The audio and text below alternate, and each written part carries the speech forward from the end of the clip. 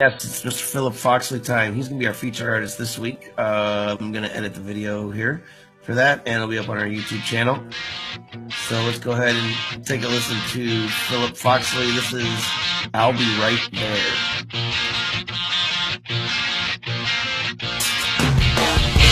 There you go, I said, want to know why always standing beside and I'll find out here, going nowhere, but I don't mind. Something when I do, sing on me, tell me that you really care. Now right there, say you want me, tell me I'm not the only one. Now we're understanding of me. You tell me that you never see the truth. I don't know what I'm going.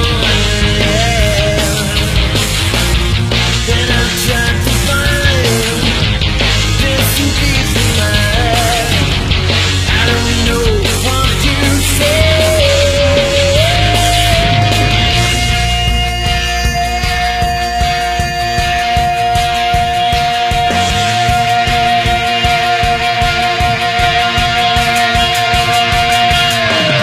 All right.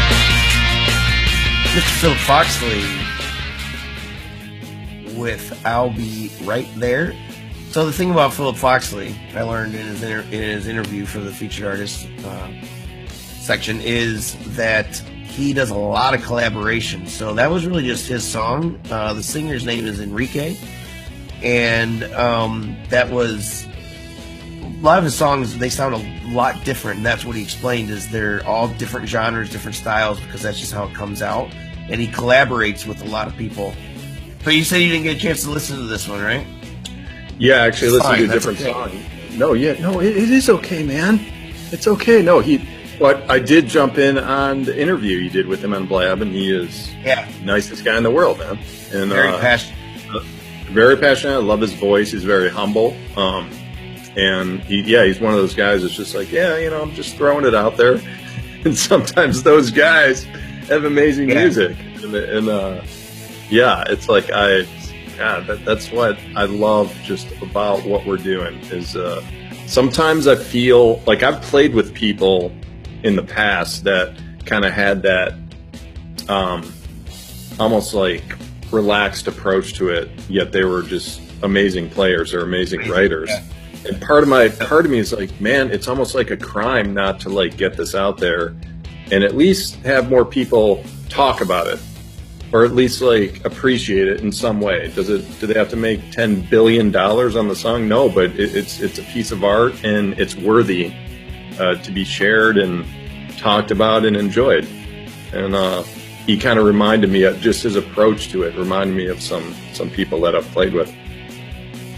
Yeah, like part of his thing was that he took a 25-year break from music. Yeah. He started playing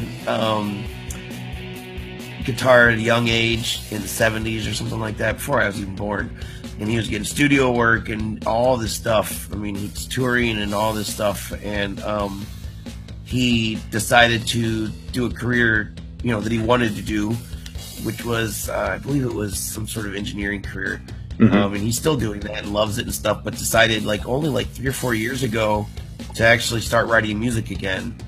And, started doing all these collaborations on Twitter and stuff. And they're from a lot of people he works with, he says, is from the States. Absolutely. Yeah. And in talking to him, I remember asking him, it's like, what outlets do you use to kind of put music out there? What do you share? In what manner do you share? And he said, I'm just kind of getting back into this and looking around. And wow, I'm like, we have all these solutions. We have all these things that we've done in our careers that could help you take it to a different level too. at least get the feedback that it seems is most important to him. Like he just wants to share it with people and let them enjoy it, and whatever happens, great. Yep. Yeah. And he's going to get a lot of exposure on our website. Let's put it that way. So, and if anybody listening wants to get the same exposure as a featured artist, you can go to our website and check out the Submit Music tab. Many different places or not many, but a few different places you can submit music. You can submit music for our podcast. You can submit music to be on a featured artist, and then you can also submit music for reviews, which will get you the most promotion possible.